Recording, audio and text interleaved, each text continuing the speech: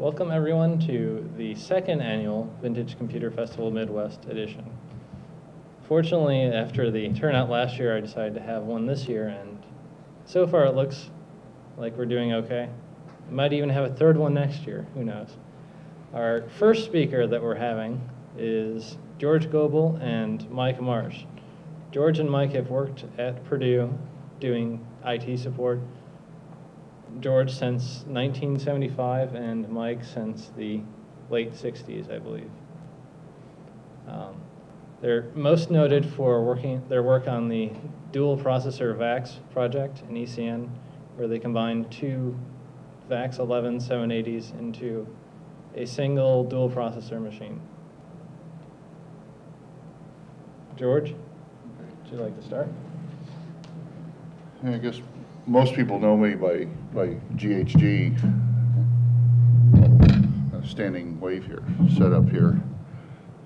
I'll stand over on this side so I don't induce a feedback loop. But I don't know, it was back in early 80s, like 81, and back then, you know, you buy a full-blown VAX from DEC, it was $500,000 or something like that, you know, for a screaming 1-MIP machine. And then that was considered a, you know, good deal compared to the PDP-11s came before it, and which had very limited address space. They just basically had 16-bit address spaces. And we were trying to cram the kernel in to get things to fit. And meanwhile, Unix developed at Bell Labs could only comfortably run, you know, 10, 15 users max without getting into problem, and we pushed the PDP-11 1170 up into the, I don't know, 120, 130 user level. But and then the VAX 780 finally came out, and VAX stands for Virtual Address Extension, and so being a 32-bit machine, it took all the restrictions off the address. But at the time, I was almost in daily contact with Bill Joy at Berkeley, who you probably know was one of the founders of Sun, and he was working on 3BSD and, you know, and 4BSD Unix at the time, which was a Berkeley software distribution version of the Bell Unix. And so we did a lot of testing and, you know, speed ups, and we were always pushing it to the limit. And they had a development machine out there called VAX. If you remember the UUCP days, that was also a big mail hub, and I had an account on that machine as well for picking up stuff, and they had a machine called Monet where they did most of their development. But kind of a side note here, when they were shipping Berkeley software distributions, I guess Joe told me Sony actually came out with a news workstation, and they picked, you know, made the official Berkeley software distribution, you know, 4-point-something BSD, 4.2 or 3, I don't know what it was, Joe.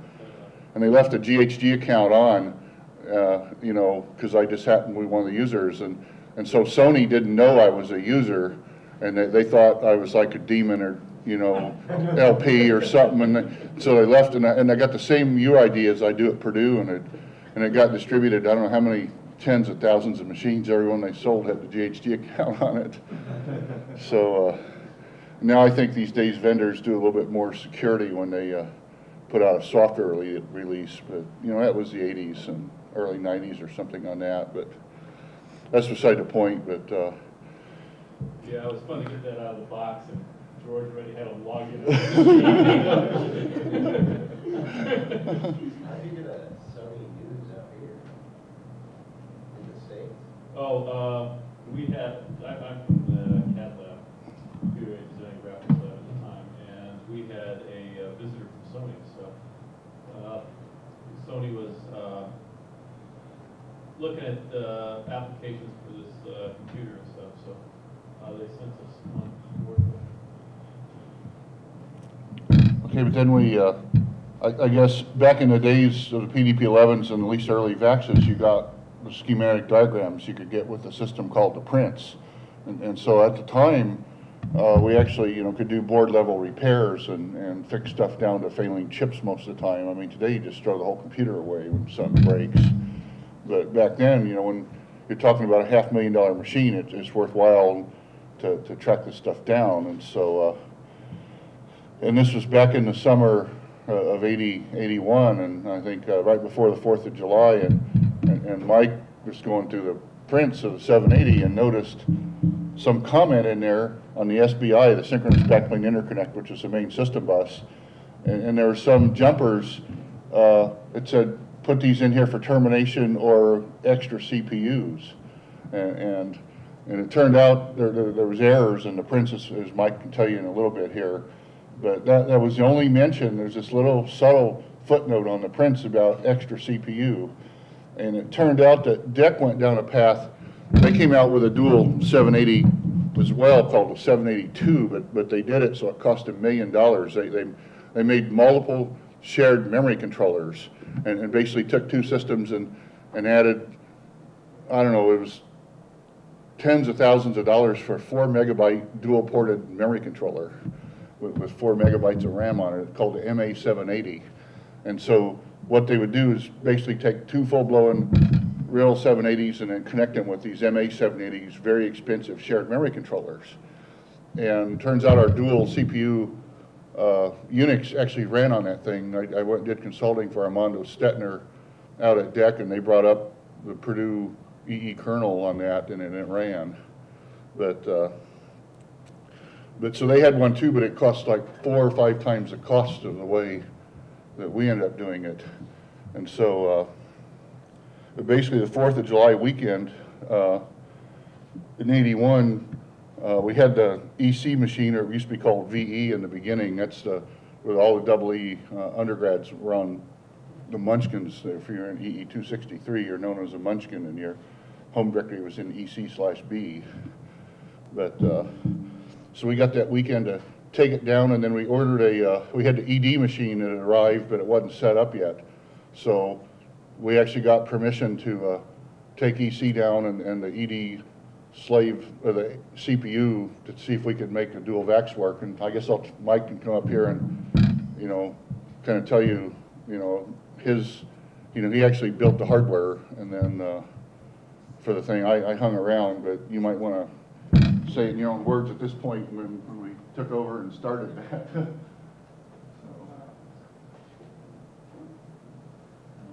Sundown states and all that stuff, you know. Now, one thing I remember about it was we got the box in. The way we did this was I put together an order for a spare parts kit for VAX, and it was, I think, missing 2 boards to be a complete CPU, so we just bought those extra, and it ended up costing $50,000. And as I recall, a full-blown VAX was about 250 grand. And the box came in from DEC, where I ordered spare parts, of course, all the time, and this big thing comes in. You open it up, and there was a sticker there that said, buy one, get one free, inside the box. So they knew what we were doing. But let's see, what did we do of interest there? Oh, the other neat thing I found in the 9-week course, I guess it was, the internals course for the VAX, in which they went through every gate, every piece of microcode. You knew everything about that machine back then when you take a course on it. And we noticed the Unibus was also had an interesting departure from their normal termination. It was a separate card, and you could, if you wanted to, stick a CPU out there, and it would, to do the bus arbitration and whatever else of interest. So part of the dual VAX project was, the first thing we did was built a DD60 style monitor, if you know CDC history. We stuck a CPU out there, 1144, out on the Unibus on the VAX. And George built a stripped down kernel that had a bunch of different formats for PS. And the interesting feature was that if you generated the right address on the Unibus out on the terminator side of the Unibus adapter, the window between the VAX SBI and the outside world, you could page yourself around in VAX internal memory. So you could peek at the VAX memory even if it was dead in the water. Various machines had different styles of operating DMA, and the 1144 was able to, and the VAX memory was able to operate DMAs when the processor was stopped. It wasn't true of all the machines. 1140 couldn't do it. 1145 couldn't. So anyway, we had this interesting device which could peek around in the memory, which made debugging the dual processor kernel a lot easier, well, possible. And I guess we did that as a show at SIGGRAPH once down in Austin. Yeah, Show it was this actually thing running. Unix, whatever, took shot a movie of it and played it, you know, Yeah. so you could, it looked like I guess the O display on CDC on Purdue Mace, you know, where you can see all the jobs show up or whatever. Show the interrupt table, see who's stepping on whose interrupt vector, all that good stuff. But this was one of the first times you could actually see like a PS running real time, you know, updated 10 times a second. You know, they have something for PC now like Proc EXP and things are fast enough. But, I mean, this was 1980, so. Yeah, Pete Hollenbeck, one of our techs, built a basically 500 kilobaud terminal to display this stuff. And I guess the other interesting feature of it was it had a paid 8.5 by 11 aspect ratio on the monitor, so it was the monitor tipped sideways, which some people had discovered to be useful at that time.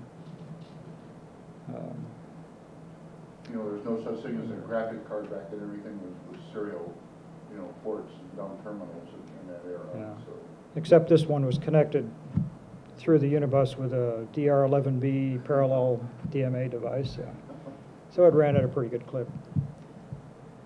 Some other interesting anecdotes we went through there. The DMC11 synchronous link Yeah. was DMC DMR11. DMR was a parallel, and the DMC was the serial. It had a separate line card, which we had doing Bill Croft's first, what do you call it? Which was similar to NCP protocol for the first ARPANET. First local area network. The fastest thing we could find was this DMC11, which ran at a megabit over a coax link. And so happens that AT&T used these all over the country for backing up their redundant switch computers. They use PDP-11, 1170s or whatever. And we got these things, and they wouldn't really work reliably on the VAX, so our operating mode was, well, T-shirt, Tektronix, logic analyzers are what you need. George could work up some code that would make something break reliably, and if he could do that, then we could fix it.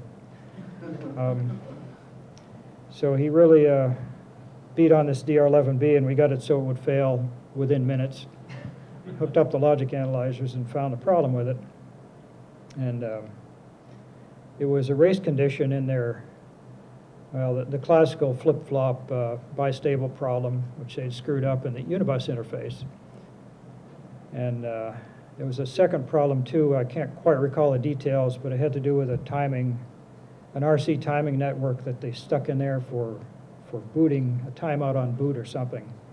But once we fixed that, we could run the DMC11 link full blast at a megabit on the VAX. And sometime later, I was in a course at DEC and happened to mention this to one of the AT&T guys. And he said, "Oh, gee, I wonder if that's a problem with our machines. We can't keep the thing synchronized. The link dies about every 3 or 4 hours, and we have to restart the whole backup process over again." So it was a little useful in that respect. And years later on this thread, I went to work over at the computing center where they had a bunch of these things running on Ristas for various weird protocols. They had the DR11B was, or the DMC11 was a bit slice microprocessor, really nasty thing. And we were having some problems running some protocol link on it. So we put out a call to DEC to see if they knew anybody that had a handle on how this worked, because often, typically, the design engineer would leave the company, he'd do his project, he'd leave the company, nobody really knew how it worked anymore, and that was the case with this. So DEC wanted to be helpful to us, so they thrashed around the net and asked their contacts, you know, who's the expert on the MC-11B? And so they finally got us an answer back, somebody we could contact, and it was Mike Marsh. This guy at Purdue that worked on this years ago. Oh, thanks a lot, that's a real help, guys. But, oh, what other goodies did we find in the dual VAX stuff? Well, the prober instruction, that whole mess with the Oh, yeah. 8 bytes of a page boundary, we had to drop in no ups all through low core, because if you were doing checking previous instruction space, which is checking user space for permissions, and the prober instruction was prefetching ahead of it, like if it was within 8 bytes of an end of a page boundary, then you flipped over to do a user mode access check, and if that access check, you know, failed, then the prefetch went on in kernel mode, and the hardware was set into user mode to do an access test of the buffer, and the prefetch would abort and cause the kernel trash. And it turns out this running in dual CPU mode, well, actually, we've been watching the memory controller, and we noticed the memory was only 30% busy before we did this thing. They were wasting 2/3 of the memory bandwidth just running one processor. So we figured you could add a second CPU on the memory controller and run it about 80–90% busy, and which turned out to be true. But it changed the timing on this prober instruction a little bit so that it would die almost immediately. I mean, 15–20 seconds. And then the fix was to stick, if we could detect if the prober instruction was within 8 bytes of the end of a page, and then we just stuck no ups in there. So, you know, not give me within 8 bytes of the end of a page, and that fixed it. And DEC never did fix that, and it even happened on single CPU systems at a rarer amount, and it even happened on VMS and caused VMS to trap. But they still refused to fix it. Well, the fix, as it turns out, would have been about doubling the size of the microcode, because you had to duplicate this whole thread of checking. You would have had to duplicate it for the other user space or something, as it turns out. Yeah. So there was no way they could do it. So they never did fix that part. That was probably the hardest, nastiest one. Every time we do a new recompile of the kernel, we have to go through and search all the prober. I think there was like 18 prober instructions in low core.s or whatever for various things. But fortunately, it wasn't. It was isolated to low core, and it wasn't an instruction to C compiler would generate, stick anywhere it wanted to. So, but after that, it ran pretty well, and we would get, we only ran master slave mode, and so, you know, if you're running user mode processes, we would get almost 2x performance. But obviously, if you were all doing total syscalls, you only get 1x performance. But overall, I think we got, you know, 1.8, 1.9 for the mix of jobs. So, but I think it was the world's first multiprocessor Unix kernel. So that's kind of where it started. So we got it working in about 2 weeks. Originally, we just wrote a spin loop in there in low.s to prove the hardware would run and the bus would come apart. And about 6 months to get all the instances of the prober instruction out and yeah, other little we got glitches. the thing up and switched to production in 2 weeks and had a, you know, crash every couple of days for, you know, and then they got farther and farther apart as we ran into prober instructions mostly. Took them out, moved them around.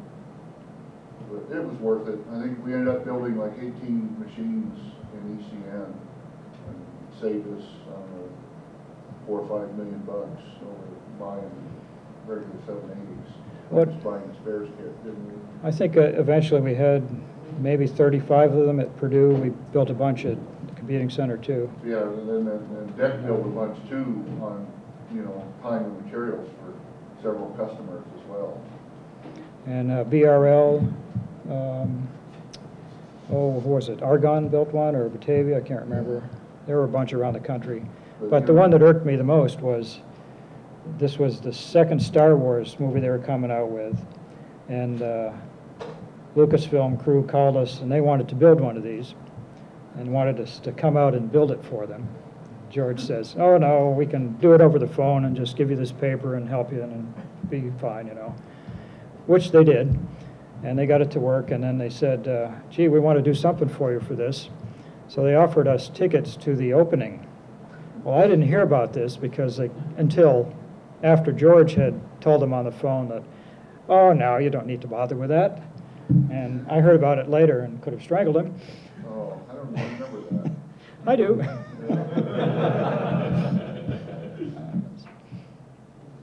Anyway. Doing the bus bandwidth test. I remember that coming up with a couple Nixie tube counters and some weird configuration to monitor the SBI and figure out what the percentage of bus busy, et cetera, was. That was amusing. So I'd borrowed some old equipment I had from physics. So I used to work in spectroscopy over there, and we had counters and all kinds of interesting lab equipment that normally you don't hang on a computer, but turned out to be useful. I don't know, what oddities can we talk about other than that? I've got a URL to my webpage. It's in the archive.org. It's got the report on it. If anybody wants to download that, get the URL. Maybe we'll take it back over to the other room here when the talk's over, and somebody can pull it down and get the copy for you if you want to go write the URL down. It's after my homepage is up for 9 years, and the Dean of Engineering office banned it after for lighting the grill, charcoal grill. You probably know about that. Because the common rumor is that Fatherland Security called up somebody in the Dean's office and complained about use of explosives, and after 9/11, it was too sensitive. But it'd been up for 9 years before, and I don't see how. Well, I guess you can see, because if you pre-soak the briquettes with liquid nitrogen, it's equal to about 2 sticks of dynamite if it's pre-soaked, and they used to use that for pouring blasting before they came up with ANFO.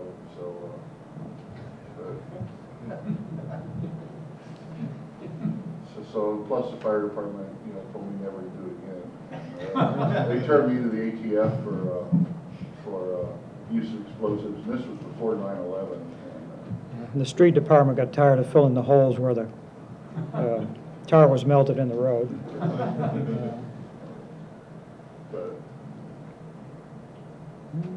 So I remember, first thing I remember coming to ECN was they had this old machine called Patrick's machine, which that 1140. it's 1145, I think. 45 on is a 40.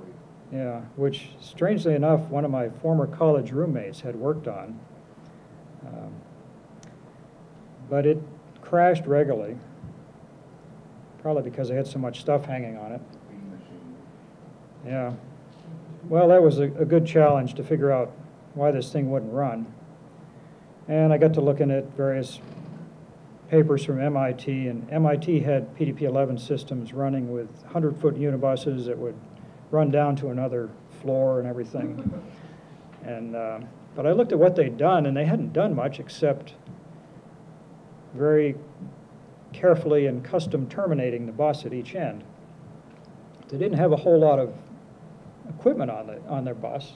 It was just long. The 50-foot mark and stuff like that. Yeah, and Deck's solution was to put repeaters every so often to regenerate the signals, and of course would slow the thing down horribly, and introduce a lot more hardware to break. So we got to looking at this, and I dragged out all the equipment again, the logic analyzers and scopes and counters and low ohm digital voltmeters, and well, they weren't digital then, come to think of it. But turns out DEC had basically ignored transmission line theory when they designed the unibus.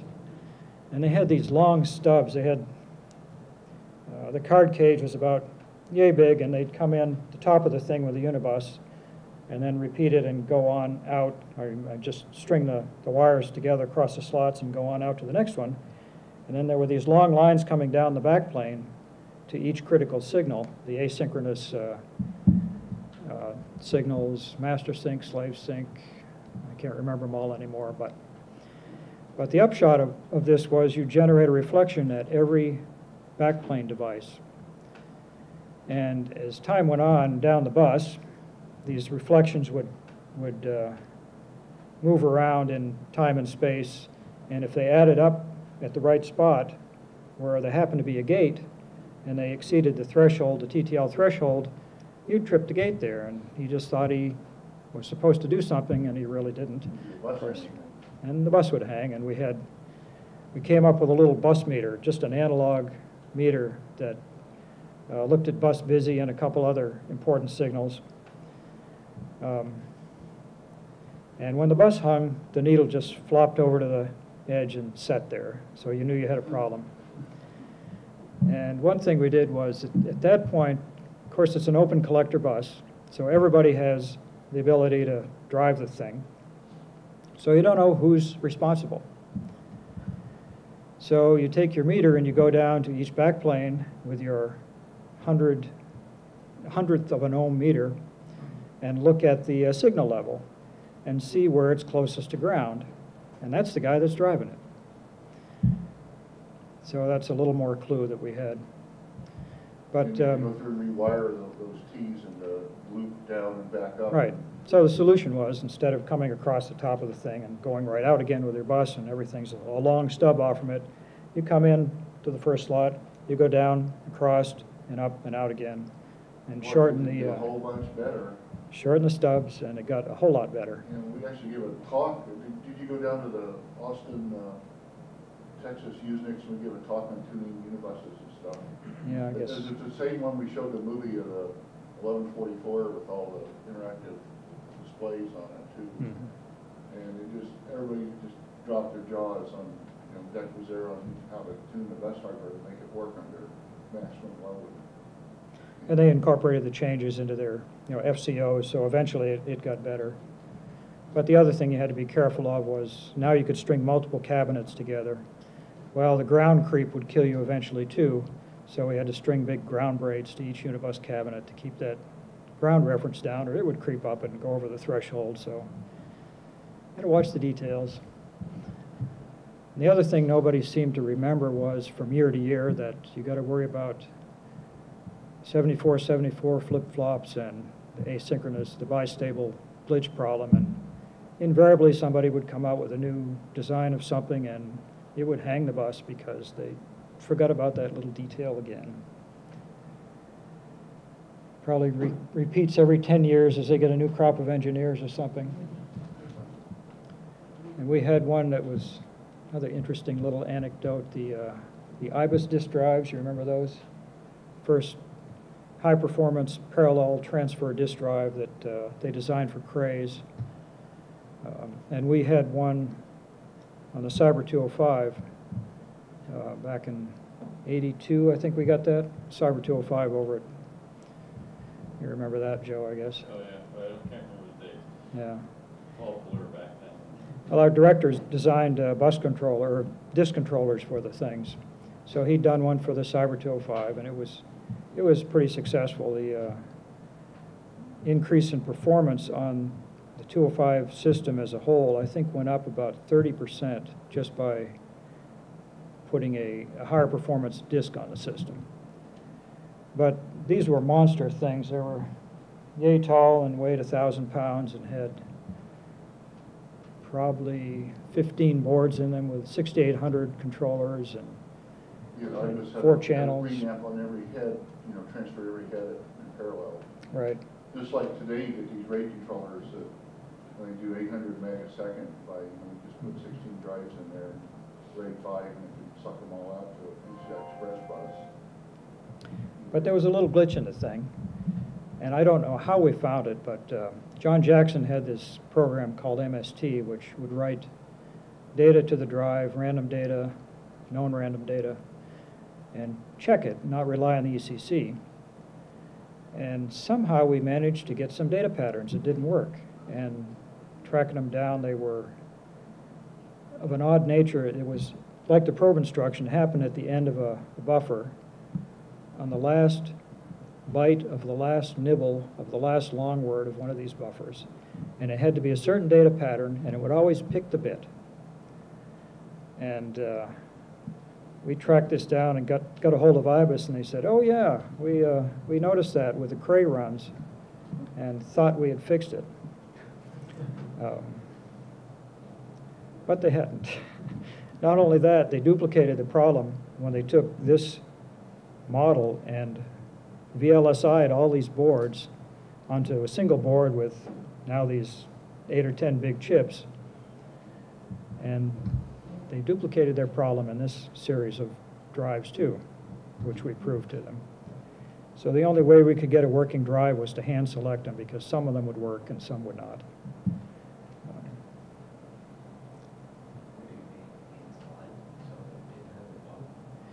Some of them did not have the bug. It was a real close timing thing. And we'd run our program and say, yep, this one is good, we'll pay for it, and this one's not, take it back.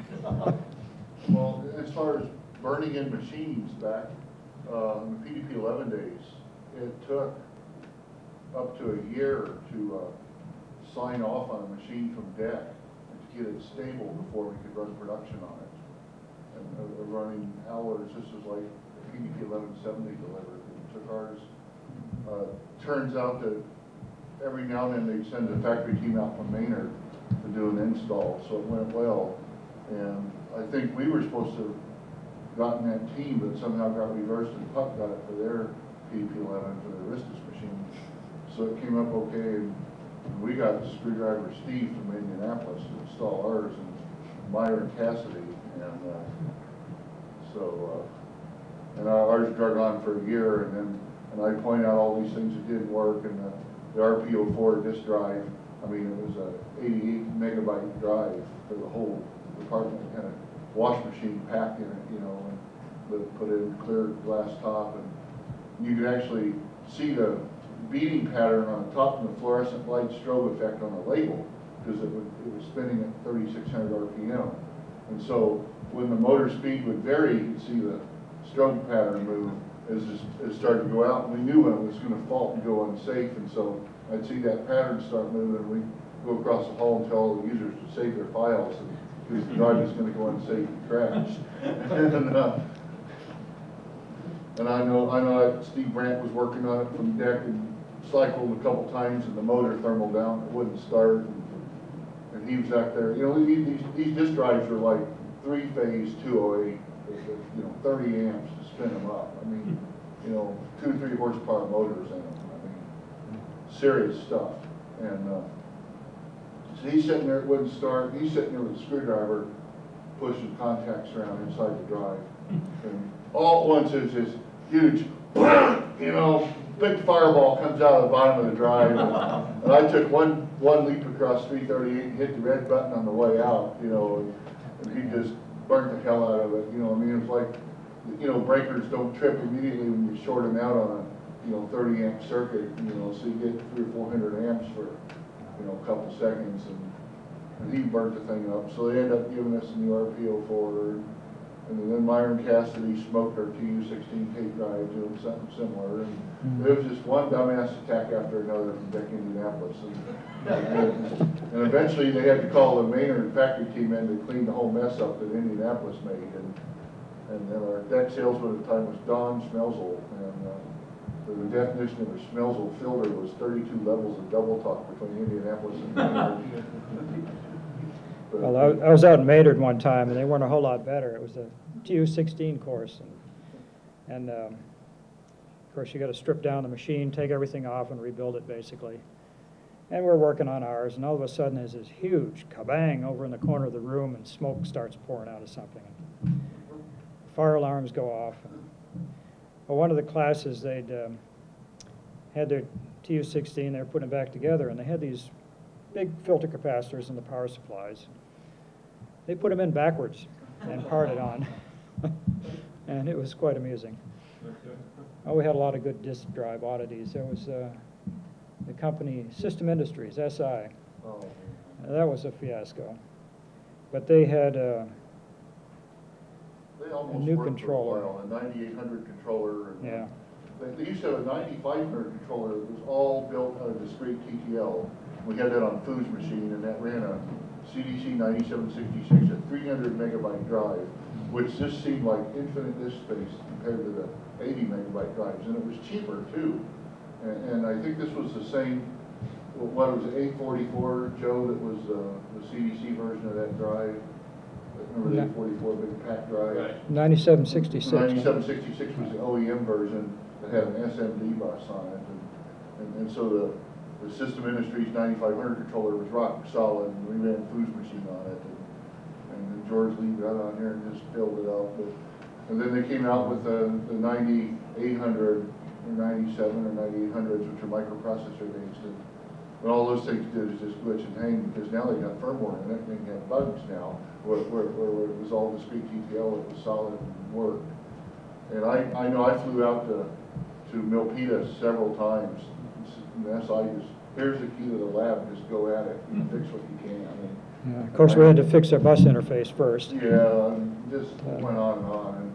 And finally, Emulex came by and got their stuff going. We had this massive trade-in where we had some picture of the EE loading dock with this pile of SI disk controllers, floor to ceiling, that Emulex bought out to replace, all VCN with Emulex controllers for, I don't know, several thousand, tens of thousands of bucks. But they were then rock solid. I mean, but System Industry was first and had it working. Emulex just came by later, you see. And there was just a single board controller that was rock solid, plugged right in the slot. And Yeah, SBI, yeah. 4-board SBI. Well, one of the little glitches along the way with System Industry was they thought they'd do a better job of the ECC, so they came out with a 56-bit ECC code instead of a 32-bit. I don't know if it's the American theory that more is better or what, but over in the ARPA lab where they're doing pattern recognition, they had a problem one day, and we thought we had a disk problem. So we moved his application over to one of the other machines, 1170 in the other building. Had the same problem. Turns out he had come up with it was a graphic image, nice random bit pattern, I suppose, but it broke the 56-bit ECC. Wherever we put that file on an SI controller, it would break. And I forget. Hard read error on that sector by right certain data pattern. The media was good. It just broke the controller. Yeah, they chose a bad polynomial. What other goodies did we have? Later, he propagated to the table. Yeah, I can't remember how they fixed that, or if they did fix it. And now you can just go to China Mart and buy a $300 Dell or Dell PC, take it out of the box and plug it in and have it work. Turn it on and it runs for days without crashing. I mean, you don't know how many years it took to get that stable. I mean, it was pretty well accepted that it took a year to get, these $500,000, tenth of a MIP machines, half a MIP machines stable for users back in the 75 to 80 time frame. So all these things we take for granted today had a lot of hard blood and sweat went into it to get them that way. But at least you had source code. Yeah, and had prints and stuff. But I know on discs they used to have this. Fujitsu had this 160 megabyte pre-Eagle drive before the infamous 474 megabyte Eagle. Early Winchester drive and had a clear plastic top on it. This is like a full rack mount drive, this long. And we had, I don't know, 10 or 15 of them. And I remember over at Civil, we started getting a lot of head crashes, and on Monday mornings, and you could look at them and start to see the silver rings forming on them. And you could read the data for a while on the silver ring, and because it was just thin enough, there was enough signal there where it could still read it. But it turns out that and there are other hospitals that were losing hundreds of them, and they didn't know why.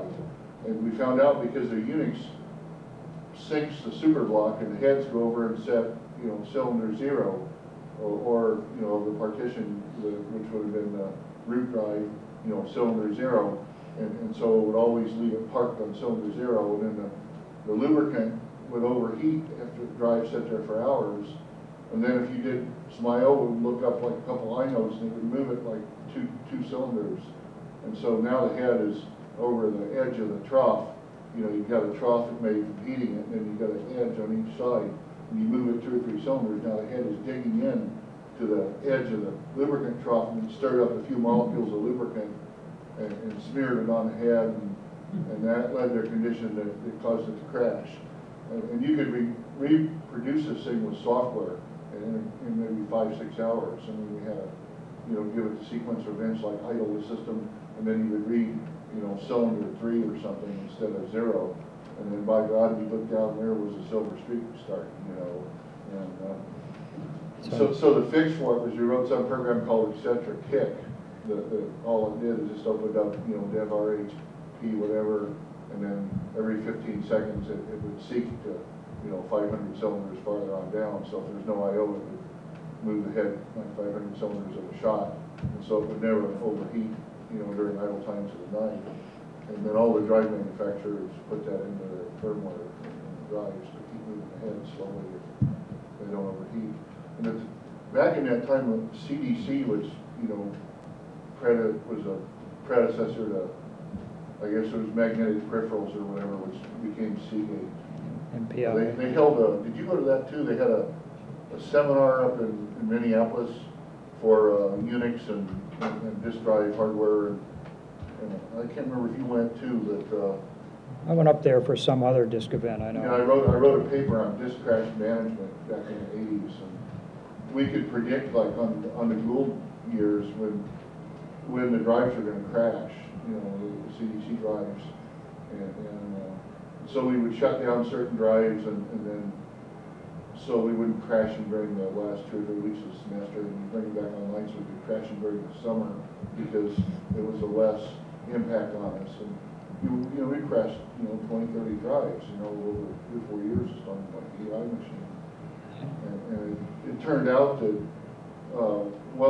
and I wrote this paper on managing disk crashes, and CDC just kidnapped me the minute I walked in the plant. I mean, you're coming here, and they grabbed my report and took it to the copy room so they could get copies for all the engineers and listen. And so we did a study where we did a real-time 24-hour period where we time-stamped in the driver every single seek and read and write, with microsecond accuracy, and saved this in a file. I mean, it was 300 megabytes of data at the time. We had to write it to tape.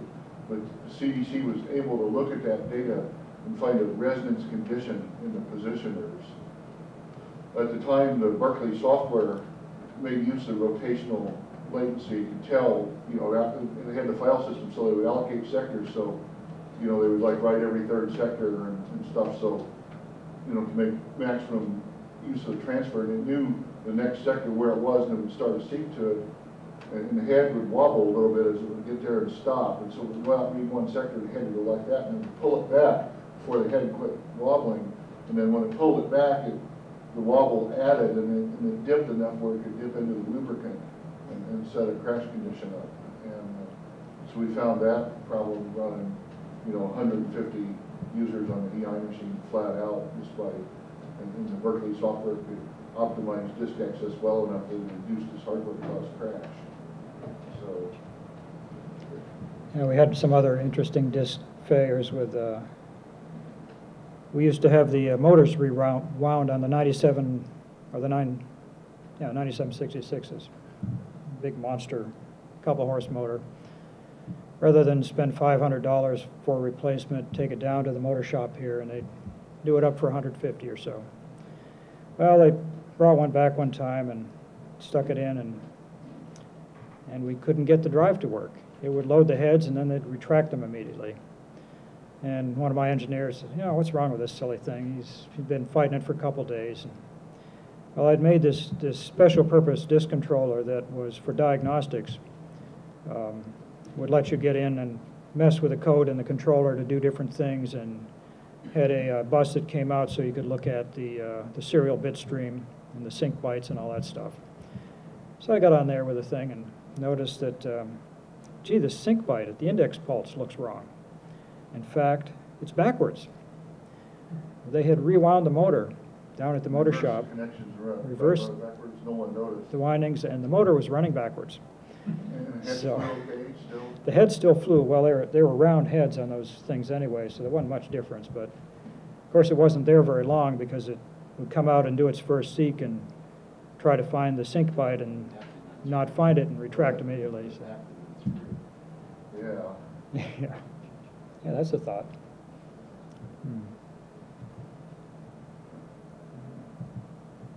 Well, I guess it's probably time for the. Anybody got questions or? Kind of curious about why your two-processor VAX design just kind of died on the vine. Why did DEC bother with its elaborate 782, 784? Sells more hardware. Yeah, we could never figure, the VAX 780 came out, and the obvious next step would have been a faster machine.